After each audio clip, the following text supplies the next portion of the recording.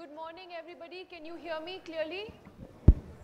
Thank you so much for coming for this session of Changemakers. Firstly, I'd like to say that we're so thrilled that we could do this session on campus.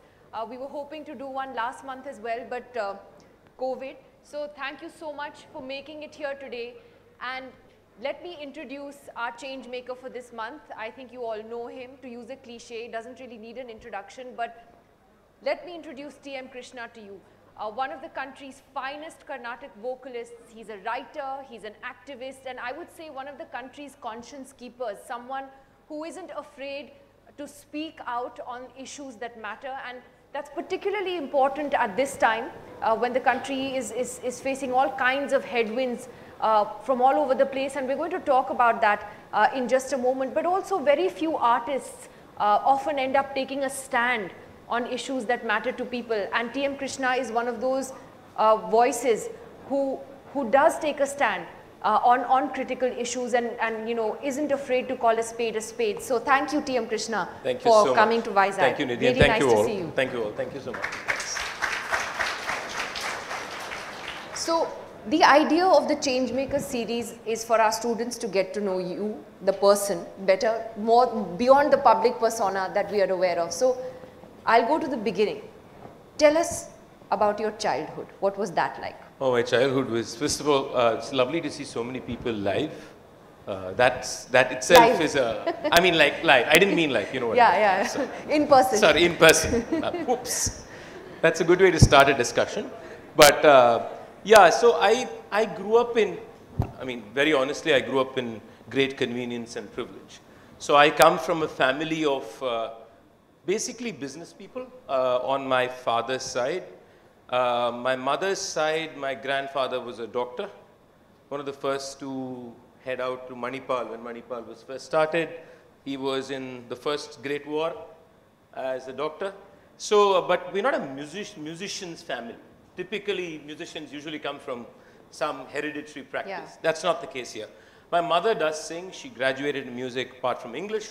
There was interest in music. Yes, my paternal side, my granduncle was T.D. Krishnamachari, the finance minister, I mean, at one time, the finance minister of India, but also the founder of the Madras Music Academy. So there is a lot of art interest, but no musician really in the family. So how did you start? Because you were very young when you started. Yeah, the story goes that when I was 3 or 4, when my mother was trying to revive her musical interest after I was born, I showed some spark, you know that word spark. I don't believe any of it, but so I showed some spark and she put me in what in Tamil Nadu we'll call Pata class or music class. And when I was about 11 or 12, they felt that I could sing a concert. So that was my first concert. I was 12 years old. But I never really wanted to be a musician. That's the truth. My dream by the time I got to high school was economics. I wanted to be an economist. I wanted to go to D school, and then I had my trajectory to LSC, as if they're going to give me admission, but that was my dream. But my dream was to be an economist, and I still love the subject and still follow it. So I never thought I'll be a musician. It was, I think, late 80s, no, I was in early 90s, when I sang a few concerts and like seniors came and said, you know, why are you not taking this seriously? My colleagues said, you know, you should pursue music. It's, you're talented. That's when it first struck me that this could be something I can do like full time. But, so that's when, as I finished college, I spoke to my dad. And like I said, I think the fact is also I came from privilege. I came from economic privilege, social privilege. So I could take a chance. You know, taking a career in music at that time was even crazier. People said, you know, are you sure? You know, you can't get food on the table. But because of the privilege, my father actually said, give it a shot. If it didn't work, go back to study. And that's how I landed up in music, actually. But there's an interesting lesson, I think, for many students here as well, that often we set these life goals for ourselves and we think that there is a certain path we have to follow. And the thing is that life does throw you opportunities where, you know, the trajectory is completely different. It happened with you. Absolutely. And I think there is something about that gut. You know, there's that feeling, that draw. Never ignore it. you know, your situation, your environment may give you signals that say that you cannot do it. Yes. But don't ignore that feeling. And I think for me, music was that. You know, I got that feeling in my stomach when I sang. I just knew this is something I could do 24 hours. We used to practice with friends like from 9 p.m. till 6 a.m. Not because we had a concert. You didn't do it because I was going to sing a concert. You just did it because you were passionately in love with it and it did something to you. Never ignore that feeling. Even if you don't do it today, never ignore it. Because from there comes regret. Maybe your situation, maybe your context doesn't allow you to pursue it today, next 1 year or 2 years. But keep that alive, keep that burning. And I think that's something that I was able to do even though I never thought I'll be a musician. Even when economics was what I thought I'm going to do, I knew this feeling was real. I knew when I sang, I had a smile. I didn't care whether other people had a smile or not. You know, when I practiced, I said it must be madness. But to have your family's support, the support of your parents, that would have made a big difference. Exactly what like you said, it was a crazy choice. Oh, yeah. Everyone at that time wanted their kids to be doctors and engineers and pretty much still do. Still do, exactly. Yes. so to take Chartered accountancy too. Exactly. So there you go. Chartered accountancy is at number 3. Yeah. So, you know, to get their support. But tell me, what was the kind of discipline that was required in terms of how your day was as a student? You know, you had to obviously do your academics. Yeah. So what was the kind of practice involved? How many hours a day were you practicing? See, you know, this time is a very interesting thing, right? We always think we don't have time. But when we do something we are in love with, we have time. I mean, how does that happen? It's the same. If you look at the clock, it's still 60 minutes. It's not changed, right? But somehow you seem to have time when you want to do something. It's similar for me. I'm not a very organized person. Let me say it. I'm not a guy who can say from 9 to 11 I'll do this. It just doesn't work for me. But you just made time. You just did it. You had an exam. You studied for it because you just had to do it. And then at the same time, so there is this other thing that happens in India, right? Once students get to 8th grade, 9th grade, all of the activities will be shut out. Yeah. That's the stupidest thing we could do in our lives. There's nothing stupider than that. And if I know there are parents here, please don't do that to your children. Please don't do that. Professors, I know you think you figured it out. You have not. Don't do that to your children. Please don't. Let them go for their sports. Let them play what they are doing. Let them play on the street. Please. Because you don't know what life is going to offer them. And ultimately, you know, this is crazy. We are all, I mean, I'm a parent too. That's why I'm saying this so confidently. You know, I say all this, at the same time, we'll say all we want is our children to be happy. We are lying. We want our children to be like us or better than us as we have decided what is better than us. So that has to change, right? So I somehow, you know, I had friends who also sang and they were all much older than me, at least 8, 9 years older than me. But they were all kind enough to take me under their wing, this young guy, irritating young boy, who would just keep coming and asking questions and say, can we sing this, can we sing that? So we used to just jam. I was not even singing so many concerts then. I was not recognized as this young talent to great extent.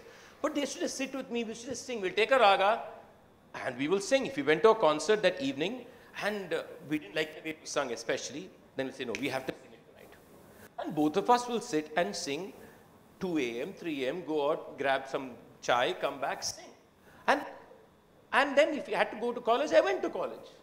You know, and I think that commitment to doing something important to yourself and beautiful. And what you're passionate about. It needs to be there. Yeah. It needs to be there. So I had, of course, like you said, family support. So, but it requires, just to get back to what you said, it requires a rigor.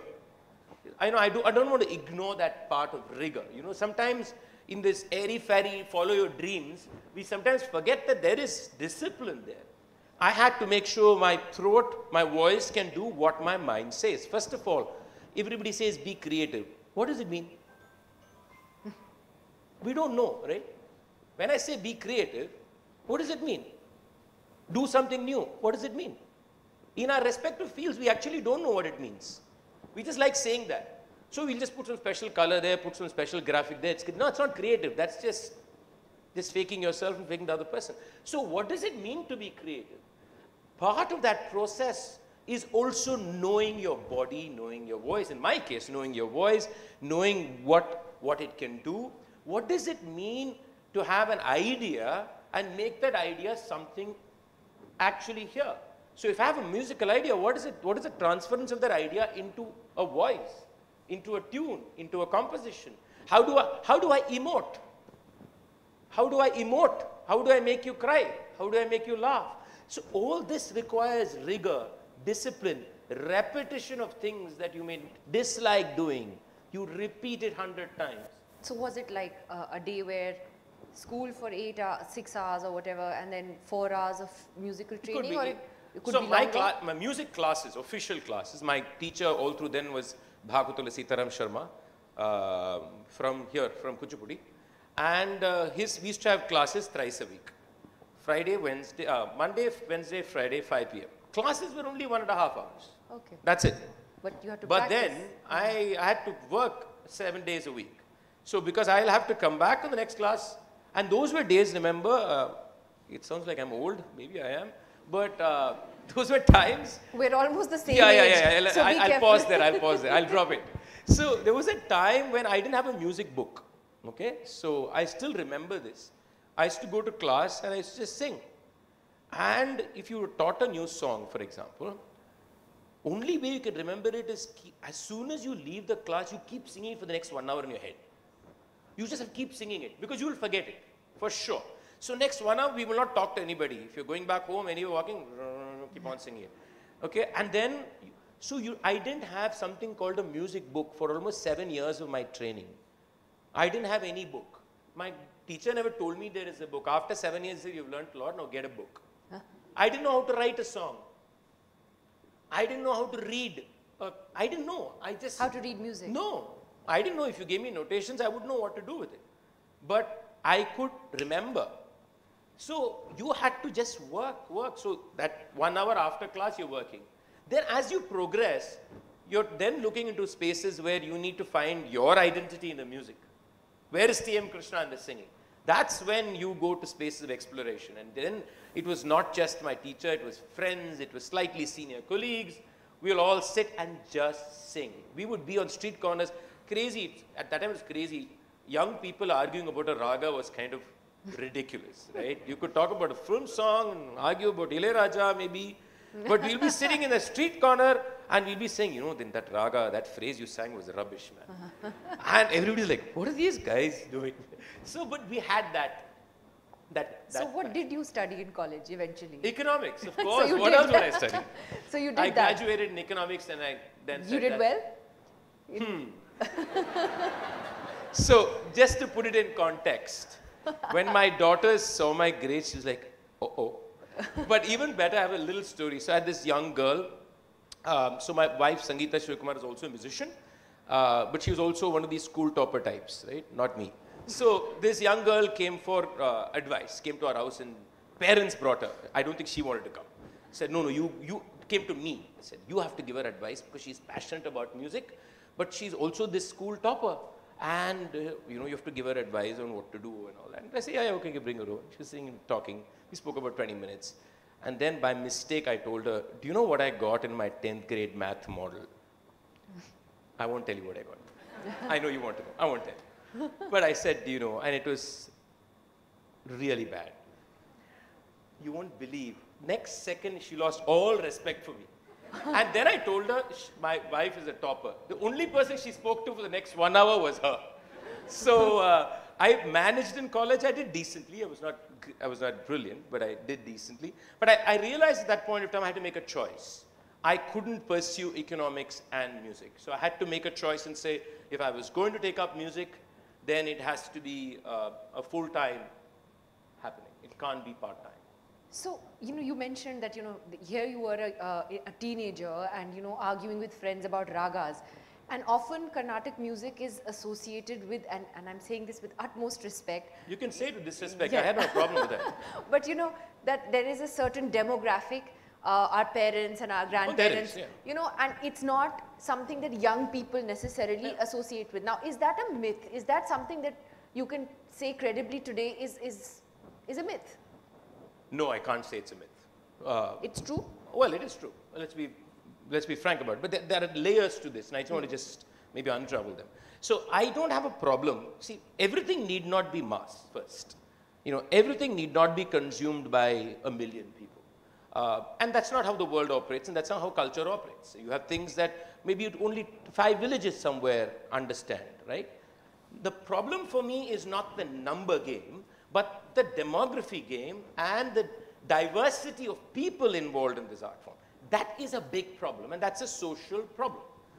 Carnatic music is a Brahmin constricted art form, and there is no denying this. I mean, I can go to history, I can discuss history. You've written about it. Yeah, I've written about it extensively. I mean, we cannot deny this. And there are social reasons for it. It's our society which is the problem. Our society is divided by caste, gender, all these hierarchies. And if we say that is culture, we need to rethink our culture. That is not culture. Our culture is trapped within social limitations. Every culture in the world is trapped within its social limitations. So you have to question those structures. Carnatic music is stuck. And that is my problem. So my interest is, say if there are 50 people at my concert, I don't care that there are 50 people. I'm saying, are there 50 people from diverse cultural backgrounds in that concert, diverse genders in that concert? That is interesting. That doesn't exist. And this is true of all so-called, I say so-called because I hate the word classical, so-called classical art forms in the world. They are all constricted by social paradigms. Western classical music is white music. Very elite. It is white elitism, and that is a social construct. Indian classical music is casteist, without doubt. It's building its entire so-called, it's very difficult to understand, only some people understand. All the stories I've heard. Okay, let some people understand. Can the some people be from different backgrounds? That's the question. That's a different question. This is an issue, which is true of Hindustani music, which is true of Carnatic music, which is true of classical forms in other parts of Asia. So this, I'll give you, there was a fabulous musicologist called Harold Powers. And many, many years ago, he's no more, he became a dear friend towards the end of his life. And he came home, and this was much before I had even started thinking about these issues. He had come home and he was having coffee, and I said, Harold, I have a question for you. I said, what's the difference between folk and classical? Anyone wants to answer that? Does anybody here know? I know we all think we know, so go ahead. Even I thought I knew. What's the difference between folk and classical? Anybody, come on. Not the professors. Students only. Anyone? They're conferring amongst themselves. You're telling each other, you can tell me. Yeah, go ahead. I saw the hand. Yeah. Can we get a mic? One sec, we just wait for the mic. It's just coming to you. Hello. Yeah, go ahead. Can other guys keep quiet for a second, please? Thanks. I think folk music is more, how do I put it? It's more cultural, I'd say. It varies from your culture to like. Okay. And classical music, in my opinion, it is more.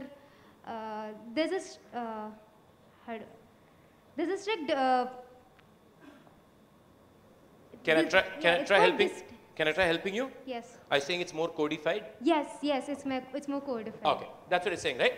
Okay, so this is a reply that I expect. Like culture, folk music is more varied. It's among the people. It is less rigid. It doesn't require as much practice. It's in some ways the flip side is not as sophisticated.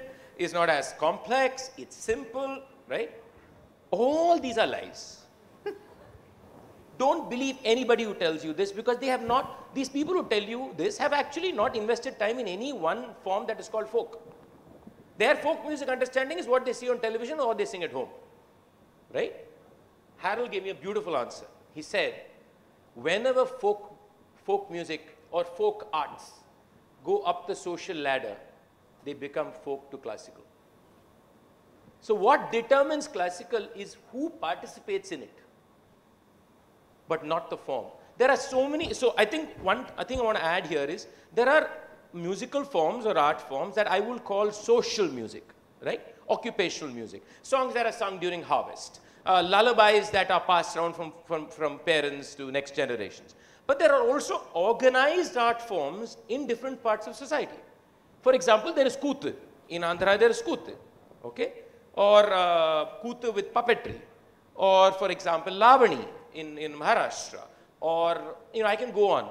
These are structured art forms which we call folk. They require training, they require discipline, they require understanding of text, they have sophistication, but we will never call that classical, and there's only one reason for it: who participates in it, who determines it. But you will call what I sing classical without even understanding one line of what I'm singing. So that's got nothing to do with music, does it? What was the reaction in the music fraternity when you, yeah, exactly, like when you sort of wrote about this and you've been very vocal on this issue. I'm sure there must have been a backlash. There is, and there continues to be, and there will be for some time. See, I mean, the issues that I brought up honestly were not some new things. It's not like people didn't know it existed. The people just didn't speak about it, right? It was, I mean, I believed, probably if you met T.M. Krishna in 1997, T.M. Krishna would have been one of the guys arguing with this T.M. Krishna saying I'm talking rubbish. So let me also be honest, is that I have changed. I went through a whole process of understanding who I am, what do I represent, who do I scare, why do I scare, why do people respect me without even knowing who I am, why should they respect me, why do I disrespect people so easily, based on what sound they produce, based on what dress they wear, based on so many things, right? So when I raised these things, I think the problem was it came from an insider with power. That became a major issue, because I was by then, whatever, a star within that world. And of course, there was backlash. The seniors were very upset. They said to you, who said, of course they will name 10 Carnatic musicians who come from other communities. I know all the 10 names. And say, isn't there this person, isn't there that person? But nobody has gone and spoken to that person and asked them, what was your life like? It is like men saying all women are equal, no? Without asking women, what are the difficulties of you trying to say that you're equal, right? It's the same story. And then there were organizations who refused to invite me. There have been great friends, colleagues who have shared stages with me who have refused to share the stage with me anymore. We are not friends anymore. So all kinds of backlash, all kinds of counter-move. But the fact also is that I was powerful enough to take it. If I was a nobody, I would have been thrown out by now. I wouldn't be having this discussion with you. But how did that awareness come? And I ask because, as you said in the beginning, that you had a life of privilege and you grew up in that privilege. So how did this awareness about caste, discrimination, how did that happen with you? This question is asked, and I always give a vague answer. I'll give you a vague answer. Because it's very difficult for me to articulate this. It's just something that I get here, like I said here. And my simple answer, it's music gave it to me. It sounds a lot like mumbo jumbo when I say it, but let me try and say it. I think every one of us in this room have moments when you watch a play, or when you watch a movie, when you listen to music, or when you just take a walk, when somehow for like about 30 seconds, 10 seconds, something happens and you feel you're a better person. That somehow you're not limited by who you are, what you are, where do I come from, right? Or on both sides, both on the side of feeling maybe better about yourself or maybe feeling lesser about yourself. When all that disappears and you're able to receive life or sunrise or say the water is here, quite beautiful. I think the great thing about art, and art is entirely a creation of human beings. Art is what we created. Art is not naturally there in the world. We decided something is art. I think the most incredible thing about art is human beings realized that there is a way in which we can tap into that slightly better aspect of us, right? Whether it's through a painting, whether it's through a song, whether it is through a design, whether it's through movement, whether it's through sculpture. And I think that what happened to me is even when I was singing in the 90s, late 90s, I remember there were moments when I sang. You know, a performer is always in control. I'm in complete control of what is happening, and I need to be in control of you guys, right? So at one level, this is a game. I always say we do very good puppetry. You know what I mean? So I know, for example, what you need. I know, for example, which to push when. I know when to make you feel this way. So in a way, you are trapped in my world of design, and the better I am, I manipulate it better. It's still pleasurable, right? I found that when I was singing, sometimes the best experiences for me is when I was not in control of this. When I was not doing this little game. And that used to bother me. Because how is that possible? I'm a master of my skill, my music. But I seem to feel that there's something better happening to me when I'm not in control of this, when I'm not aware of who I am. So this is not some outer body experience. This is very literal happening. And I kept digging that for myself. And those openings basically, for me, said, if you can be slightly better for 20 seconds and not be like that, can you be better when you are not on stage and singing or not singing? Which meant I had to show a mirror to who I am. To yourself, yeah. And that mirror said all the things I don't like to face. And that's when my gender, my caste, my every privilege popped up, and I was asking complex questions of myself. So many of the things I say in public are actually as much directed towards myself. Because my privilege is never going to go away. I can talk about it till I die, but I'm still going to benefit from it. That's the whole trap. Like, white person can keep talking all through his life about how you need equality, but he dies as a white person. A man can keep on saying, you know, yeah, feminism, all this. I'm still a damn man. A Brahmin can keep on saying that, you know, no, there should be no caste. But the privileges that you accrue because you're Brahmin and because of what that caste gives in social respectability, it's not economic. People want, the most thing in life is respect. And caste, unfortunately, in our country, is a hierarchy of respects. Yeah. And that's the problem. Very well said. Very, very well said. Yeah. I'd like to open up questions from the students and other members of the audience before I ask, because I have a lot of questions. But raise your hand, please, if you have any questions for Mr. Krishna, and then we'll get a mic to you. Yes, in the corner there. I see 2 hands, so both of you can ask. Maybe I'll see 3 if I do this. That side.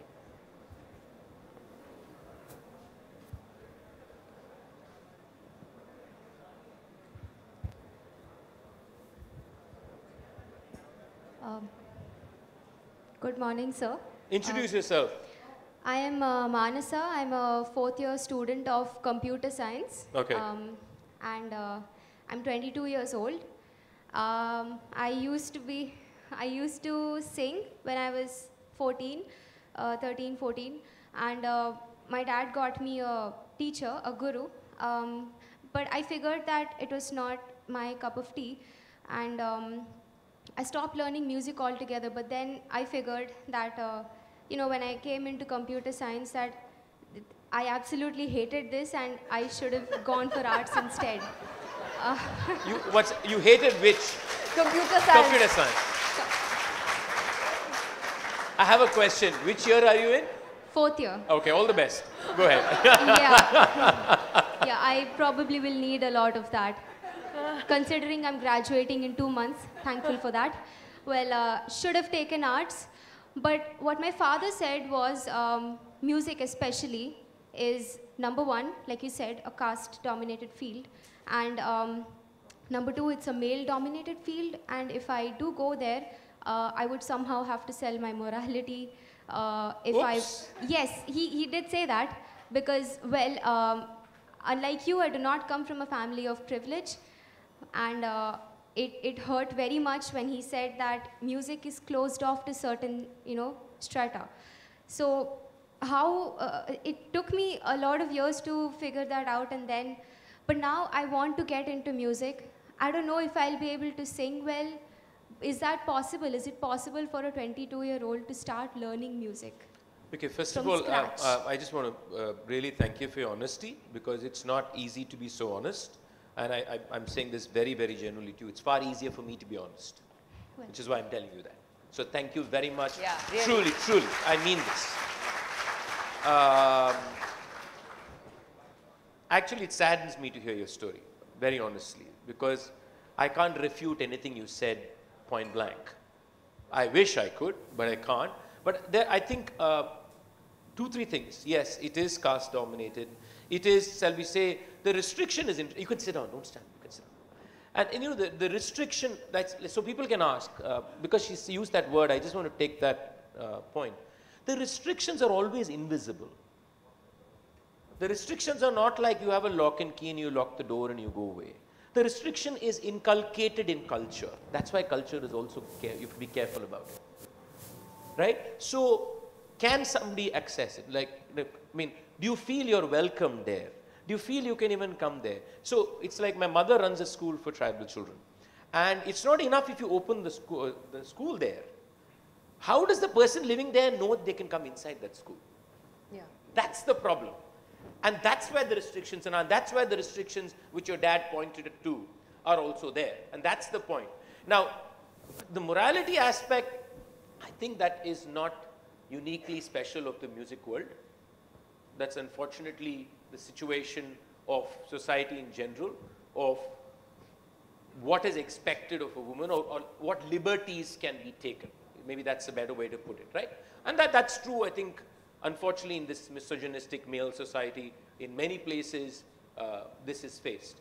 So, can a 22-year-old learn music? Of course, yes. There's no doubt about it. Is it harder? Yes. That's undeniable.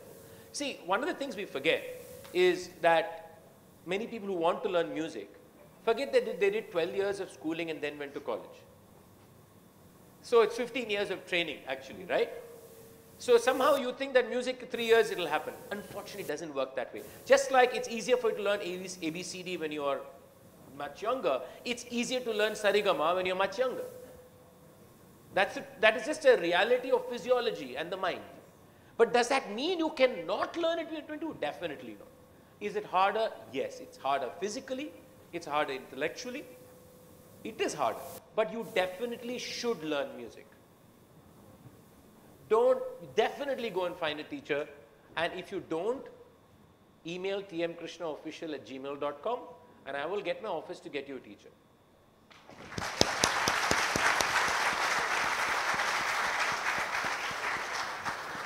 Did you get the email address? It's tmkrishnaofficial@gmail.com. No underscores, dots. That's very sweet. Yes, Sir, please. good morning, sir. My name is Kuldeep. So, I am a 2021 passed out from the same college. I am here exclusively for your session. Thank you for coming. So, your book, Sebastian and Sons, brought me here. So, my question here is, especially all the people movements are driven by art, more or less. For instance, like, especially in the Telangana separate state movement, or in the Northern Andhra peace and revolution, all were like driven by, especially by Jananatya Mandali, which is like Correct.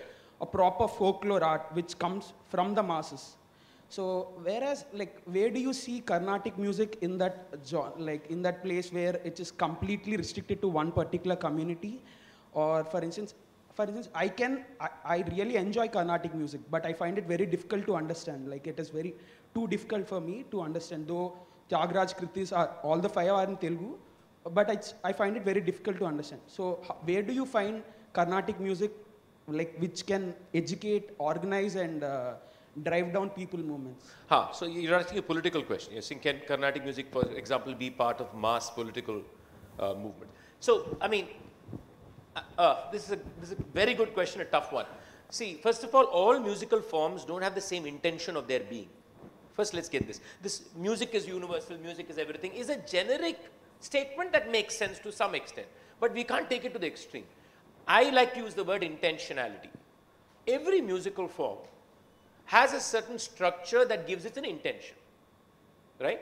So when Nidhi is anchoring a show, she has an intention as an anchor, right? There's a difference between what she will do when there is a camera in front of her and when both of us are having this conversation here. Those are two different intentions in space itself, right? So every art form has an intention. So Jananatya Sangeeta or Jananatya movements have an intention. I always say that, that religious music and political music are the same. And I'll tell you why. Okay? This is an aesthetic point. So if you take any religious music in the world, as a musical observer, I'll observe one thing, two things. One, the lyrics will be simple, that everybody can repeat. Yeah. Two, the tunes will be repetitive, so that congregationally you can sing. This is as true of every political song you will hear of mass movement. Tunes so that people can sing. And then there will be accents on specific words. If it's religious, on some God thing. If it's political, on some ideology. Okay? So actually those have so the intention there is to create a form that can carry forward that need. Right? So every art form has a politics of a different nature, is what I'm trying to tell you. So when I, for example, in my repertoire over the last decade, there are a lot of directly political things that I sing about. But I cannot sing about it in this form with, shall we say, the kind of direct power that you will find in direct political music. Because that form is different. So I will use a different medium. I will subvert it differently. I may have to bring in more complex conversations here where that person is not interested in complex conversations. He wants to say, you know, do this, let's get together and do this. I'll probably say, can we do this or that? Right? So there are these differences between how every art form, there is no art form which is not political. By saying I don't speak about politics, I'm being political. So when Carnatic musician says that Carnatic music is not political, they're lying through their teeth. Because everything that you're saying is saying who you are, no? It's also saying who you don't want to be. That's political. So I think every form needs to have its own method of political action. So we did this song called the Porumboku Padal. Can I take a few minutes? Yeah, please. So we did this song called the Porumboku Padal. It's on YouTube, you can go see it. It was an interesting experiment because it connects with his question. In the north of Chennai, like in every city in the world, there are certain sections of society that are marginalized. And the worst things that we do want to be built will be built in those places. Thermal power stations, chemical factories, fertilizer factories will be all built in places where our marginalized Dalits live. This is a reality of every part of India, every city of India. So this part of then Madras used to be called, by the way, Black Town by the whites. Okay? So here we have 4 thermal factories. Thousands of acres of marshland have been made ash ponds. A river called Kosasthalayar is now pretty much oil. People suffer, struggle, fisher folk. It's a mess. It's actually a criminal site, if you want to be honest. So there was this whole idea of, can we make a song for it? There was already a song, this song, and there had already been a Tamil rock version of it. A colleague of mine with whom we worked together, he came and said, can you do something Carnatic with this? And this was an interesting idea for many things. How many of you know what Porumboku means? Only one. He knows Tamil, that's why he knows it. Okay, those who know. So Porumboku, by the way, in Tamil is an abuse word. Oh. So I thought I'll let it in a little later. Now everybody's chattering, right? Okay, so Porumboku basically means good for nothing, useless fellow.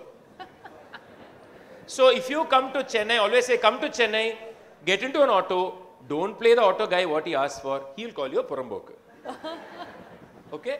So Porumboku has become, but actually it's not an abuse word, that's the whole thing. The English parallel for Porumboku is commons, or that which is shared by society, does not have ownership. So your lake is Porumboku, your forests are Porumboku, in fact your roads which all of us walk in is Porumboku. It belongs to us, right? Belongs to all of us. You can't say somebody cannot walk on that road.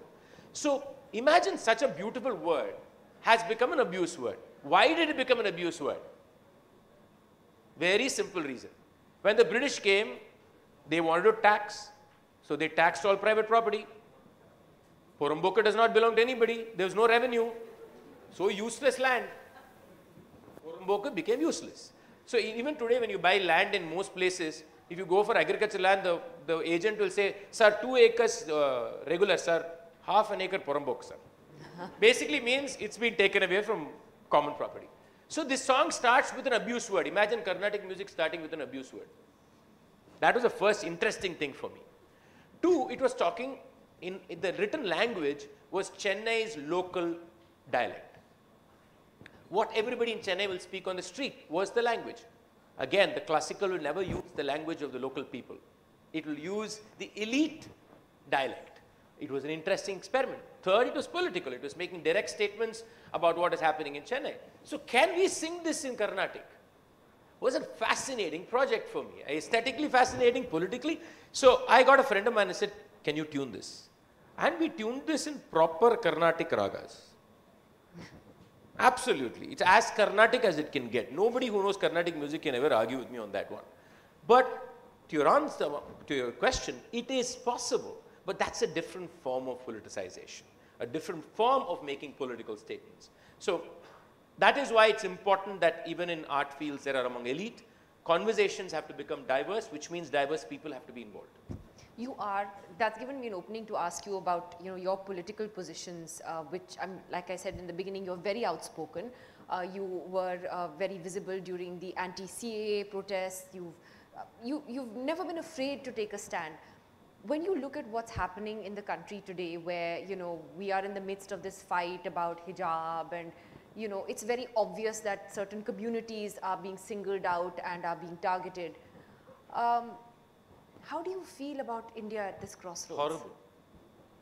I cried during the hijab thing. I actually broke down at home. I didn't have anybody to speak to. I was just sitting at home and I was crying. And I was crying simply because just the depths of hate that we have consumed ourselves with, that there is no sanity possible. I include myself in that. I'm also participating in that hate in some manner. I'm also participating in that inability to have a conversation in that manner. That you can't just be who you are. And there was, I'm not saying the past was great, it was not. We all had problems. But many of these things happened organically. These conversations happened within, and there were ways in which communities found their pathways, if they could. But now we just want to hate each other. We just want to say something ugly about it. There's pleasure being derived by deriding certain communities. Pleasure being derived by saying that, my faith or my way of faith, maybe that's even better, is the ultimate in the world. There's nothing else. Everybody is ugly. Everybody, other faith is there to kill me, kill my way of living. Can't we at least be conscious that such a discourse is targeted at making us worse people? Forget about ideologies. Can't we even see we become worse people? I have become a worse person. I have become a worse person in the last few years. Can't we see that for ourselves? You disagree, you argue, you have a different opinion, no problem. But if you're going to carry this is actually constructed anger, constructed hate. People want you to hate. Can you see that? They want you to, just look at all of us today. Because of all this controversy, now when you walk on the street, when you see hijab, do you just walk? Or does your eye turn for another 2 seconds? It does. For all of us, including me. 20 days ago, I would have probably not noticed and said, that's that person's life. But now I'm looking. Now, what am I thinking when I'm looking? Do I know? I'm thinking so many things. I'm judging that person. I'm presuming that person is trapped in patriarchy. I'm presuming so many things. I think this has to go. And my greatest fear for younger people is this hate. Not governments, not individuals. Is what do we do about this hate? And that's where I want to work. Is there something, and I think this is cultural. This is where we have to work. What can we do? You mean a civil society? Yes, that's where our work is. Because the greatest damage is done here. It'll happen for a decade that we're going to hate each other. We're going to be suspicious of each other. We always think somebody is at us. Our culture is being destroyed. What is this our culture? Can one person explain this to me in this country? I don't know. I sing what is probably considered most of this culture. And I still don't know what this culture is. What is this culture? When we say we want to protect culture, there is only cultures in this country. There's never one culture. It's plural. And it's plural not in community basis. It's plural within roads, within streets, within localities. So that worries me deeply. I'm very bothered by that. That we need to speak to young people. We need to, sorry, correct myself. We need to listen to young people. Because again, what young people are not being listened to. And this is, and I will say all of us are culpable. It's happening at homes, it's happening in institutions, it's happening in schools, it's happening everywhere. Instead of saying don't succumb to hate, we are also saying look at that person. That has to change. You know, do you ever feel, or does your family ever worry when you speak out so openly on issues? You're very, I mean, you're very sort of open in targeting the BJP and what you think of the leadership. Do you ever worry about well, what will happen? I'm not a superstar to be so worried, but nevertheless, no, but we've seen people in civil society. Yeah, I mean, it has happened before, and yeah, there was times when there were threats of attack and all that. Yeah, my family, I mean, I didn't have a cell phone for 7 years, okay? I gave up the cell phone way before WhatsApp. And one of the reasons I got a private phone was because of that. Because my wife and my parents said, you know, we just need to know what's happening with you. Because we don't know, and there were threats, and I had to, there was a month when I had to go everywhere with security and all this rubbish. But yeah, it's, let's be honest here. All the bravado kept aside, you are scared once in a while. How can you deny it? You are scared. When I have to go to a concert, my own concert, 3 roads from my home with bouncers, it's the most ridiculous thing. I had to go to my own concert with bouncers in my car, because there was a threat of attack to the venue. And nobody was willing to help at that point of time. So it is scary. It's not only scary for you, you're scared for your colleagues on stage, you're scared for your family, you're scared for your children, you're scared. Now, if somebody disagrees with me, that's fine. But if somebody is going to attack me, that's not fine. That is not fine. But it's scary. But I think it's one of those things you pass through and then but you don't find yourself self-censoring, you know, as a result of this? I think we are all self-censoring. To some extent? We are all self-censoring. Anybody says they are not, they are lying. Because we are all doing it in our own grades, depending on what we think we can survive, right? I think we're all doing that little balancing trick of saying, okay, let's push till here, let's hold back now, let's open it up. So it's half strategy, but it's more or less, it is like, you know, do you want to go through that again? You know, do you want to face that again? And yeah, I think we are all self-serving. That's again, people when they talk about freedom of expression in this country, they'll say, what is this Mr. Krishna saying? He's sitting here with Nidhi and say, you know, saying these things. This is not the problem. The problem is what we are not saying. To urban Naxals. Yes, exactly. Urban Naxals, we're not saying because we are scared. Or we are doubtful. Maybe scared, we're doubtful. Imagine that multiplied by every individual. It affects your creativity. It affects the way you dream. It affects where you will go. It affects what chances you'll take in life. It affects everything. It's not just about what you say. It's more about what you don't want to think, what you don't want to say, what you don't want to sing, what you don't want to dance, what you don't want to write. That's the scary part. Very honest and upfront as always. Let's take a few more questions. We still have a few minutes left. Yes, please.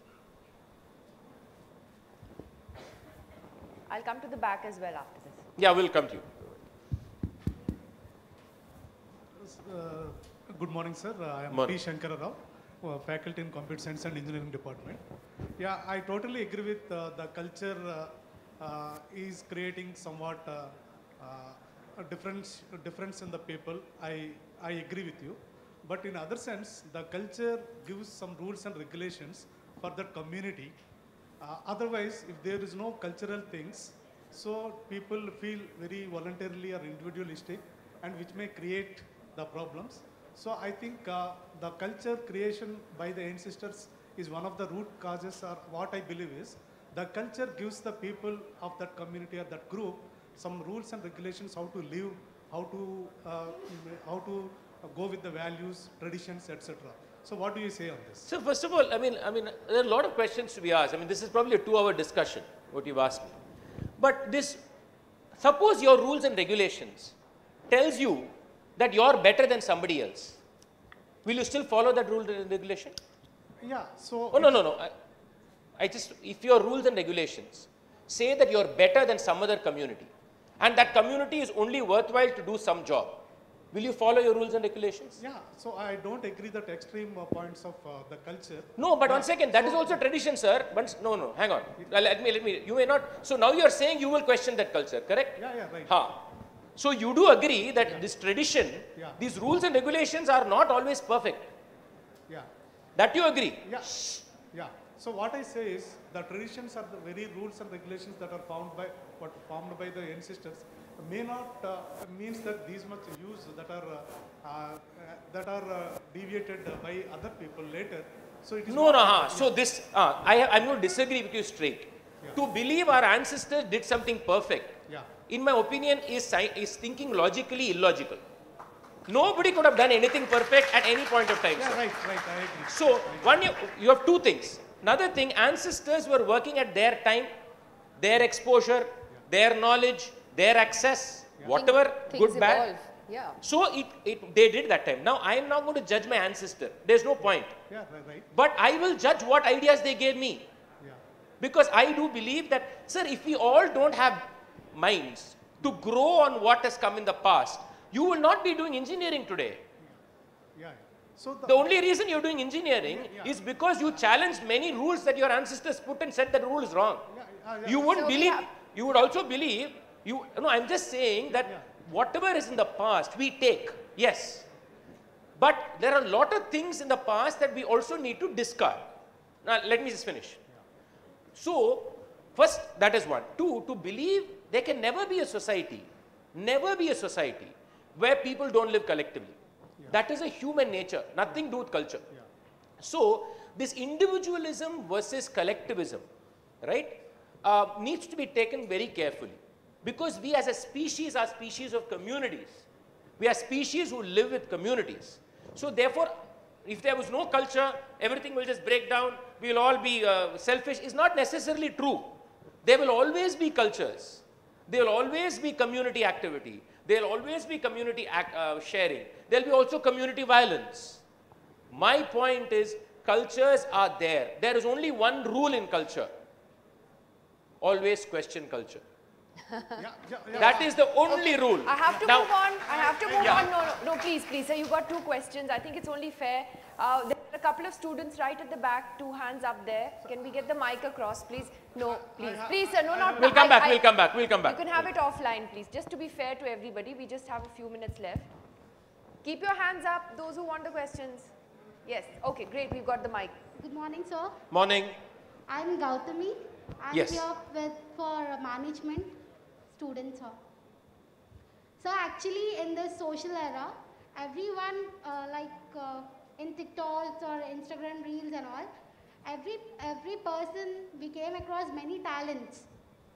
So I don't even know why the people are so into the group. They're just becoming famous with only a simple song or something. Recently, Kacha Badam song. And okay, I get it. Go ahead. the thing is, do you think that a person needs a trainer or someone to really to do master in any art form, or especially in music? This is such a tricky question to answer because I can get hit on both sides if I say anything. So, but I will try. You can sit down. Thank you very much. So, this world today has raised many of these questions, right? So, one is art determined by how viral it is the first question. If something gets very viral, right, it can be famous, it can be very popular, it can be more popular than the most popular song. But is it art? Is a very complicated question. So, I think there is a difference between the two. One, there are of course talents that you generally find through Instagram or Facebook or whatever. But there are also cases where things just become viral because they become viral. They are nonsensical at times. I'll stick my neck out and say it. They are unmusical, but they become viral. Now, that doesn't mean it is art. It can be what I say art-like or semblance with art. But it doesn't mean it is art. I'm not even questioning it. So the flip side is, say if something does not become viral. Okay, somebody is not so famous. Only 20 people have seen their video. Are they less talented because of that? That's the problem in putting this kind of a number game. We are all stuck in likes and this followers and this number game, right? So we are all, I think, somewhere, I mean, artists included, we are all like congested in our head with it. And that's in the long term, I'm telling you that's dangerous. Maybe for the next decade, something else will replace this number game tomorrow. In that number game, somebody will be more than you. There's always going to be 10 people ahead of you. Always. If you have 1 million followers, there will be some 10 million followers. If 10 million, somebody has 40 million followers. So if you're going to value yourself or what you put out based on that, then there is a problem in art. So yes, you do training, you do need training in whatever art form it is that you are doing. There is no question about it. Go and ask a physicist what he thinks about small Instagram useless videos. And he says, the physicist will tell you, what nonsense is this, right? It's the same with music. Why is it any different? But it depends on the art form. Then there is, of course, digital. There are certain things done for the digital platform that requires a different kind of training, different kind of understanding. So yes, the answer is yes, you need to train, but please don't value what you receive on social media based on the number of people. There is social pressure for you to like something because another 10 million people liked it. Please don't fall for it. You don't need to like it. You can like something that has only been seen by 2 people. Nothing wrong. And you can share it with another 10 people and say, listen to this too. There you're doing something interesting. Yeah, and I think also, and another important lesson from that is not to let yourself be guided by every like on your own page. Yes, absolutely. Yeah, because I think we often judge ourselves that way. Yeah. Now, please feel free to say no for my next request. But can we ask you to sing a little bit for us? No problem. Okay.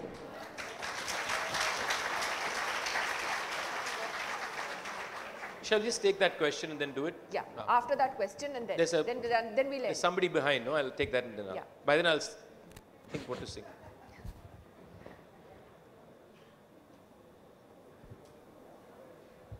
You have a request for singing? Tell me. That will help you think. That helps me. Tell me quickly. Just tell me, only I need to know. You don't need the mic.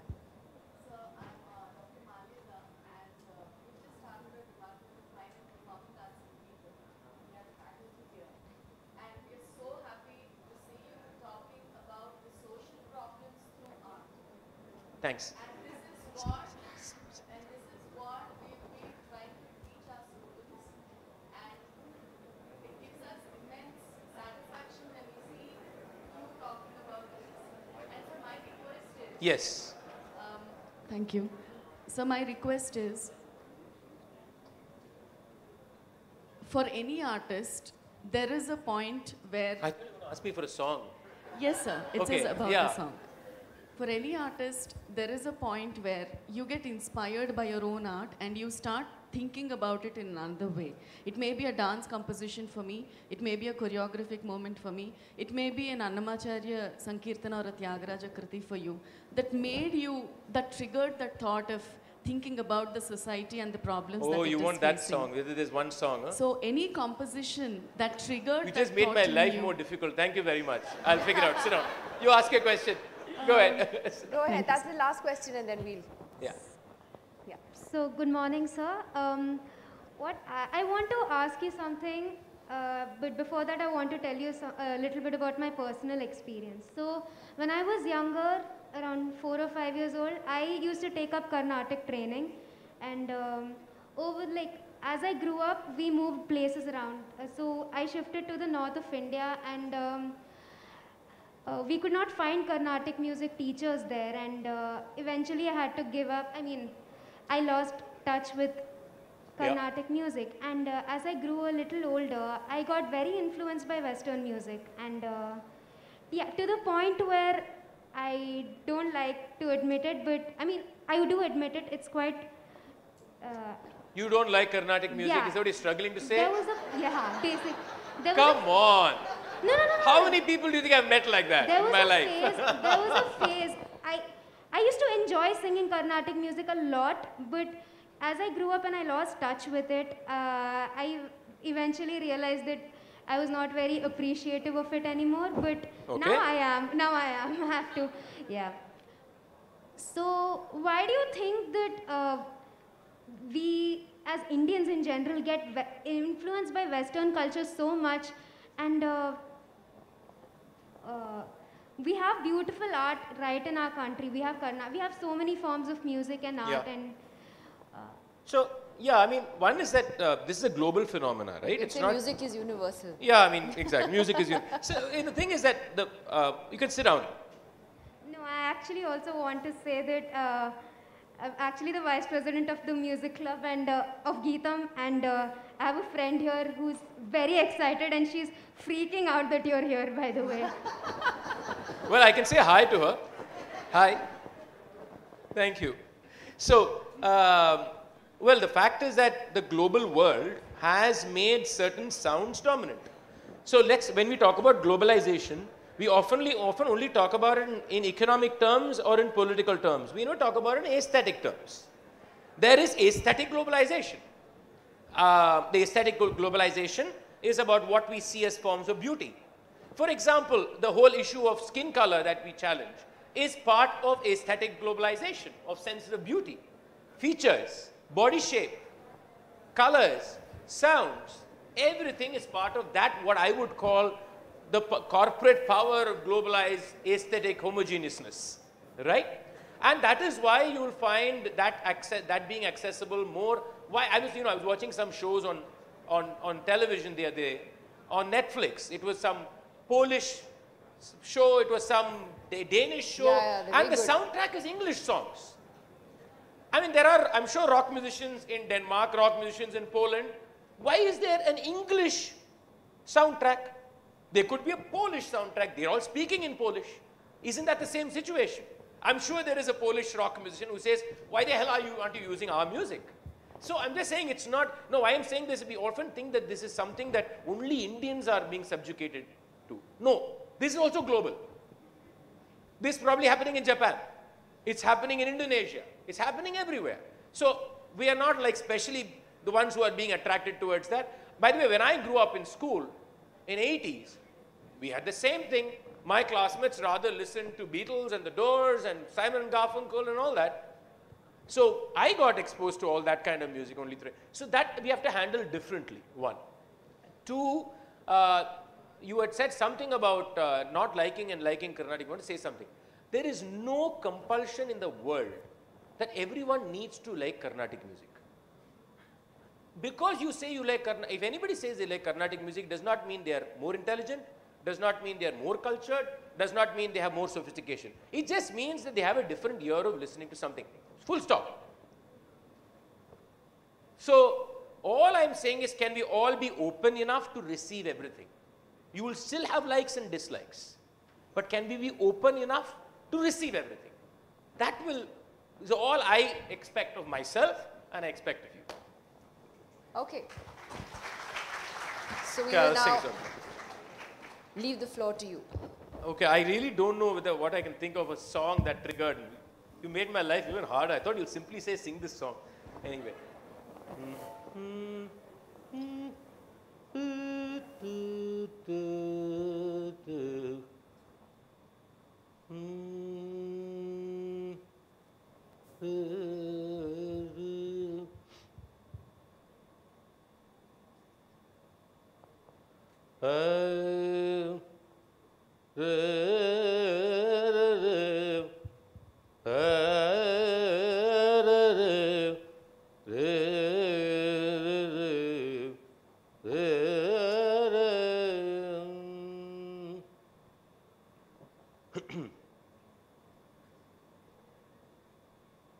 Krishna ni begane baro Krishna Krishna ni be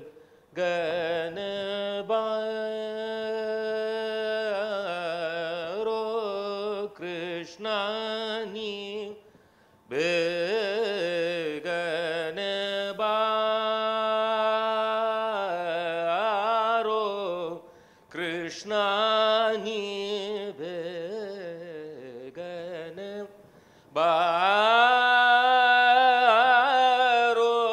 Krishna ni beganabaro beganabaro mukhavale toro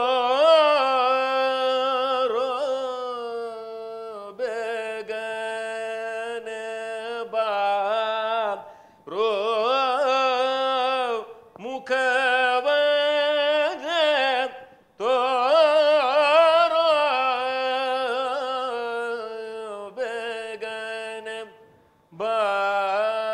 beganabaro mukhavanne toro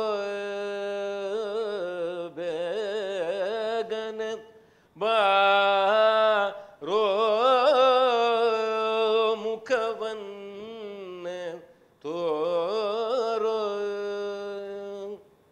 Krishna ni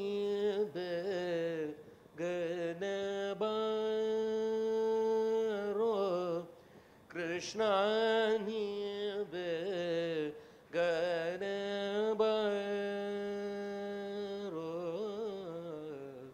Krishna ni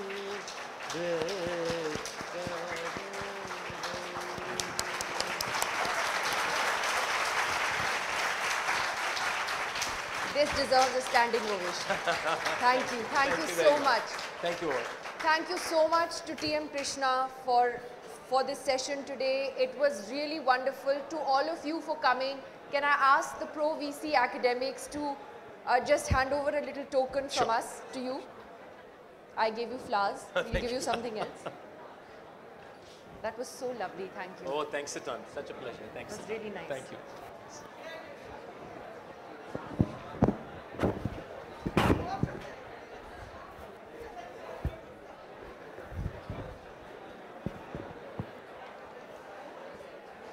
Thank you very much.